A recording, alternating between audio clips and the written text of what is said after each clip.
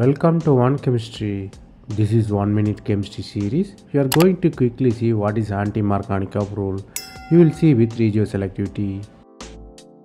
What is Anti-Markovnikov Rule? Anti-Markovnikov Rule is HBr addition to asymmetrical alkene. Here in this situation we are adding bromine to the alkene which contains two different carbon atoms where bromine will be adding there. Here bromine will add to the less substituted carbon, or you can say carbon containing more number of hydrogen atoms. Anti-Markovnikov rule is negative part will be added to less substituted carbon.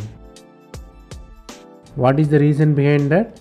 Normally the radical formation is the reason for that. Initially bromine will add to the alkene. You have two different radicals. One is secondary radical and primary radical. Everybody knows secondary radical is more stable than primary, so it forms. Then the hydrogen radical will add, you have final product. So the major product is the stable radical formed intermediate. So stability of the radical decide the product. Here I given some example to practice yourself. Always you just choose the carbon atom containing more number of hydrogen atom and write the product. So it is easy. The last example is interesting. Even though bromine can add cis or trans, here the reaction happened at less hindered side, you have trans product. That's all from this video. Thanks for watching.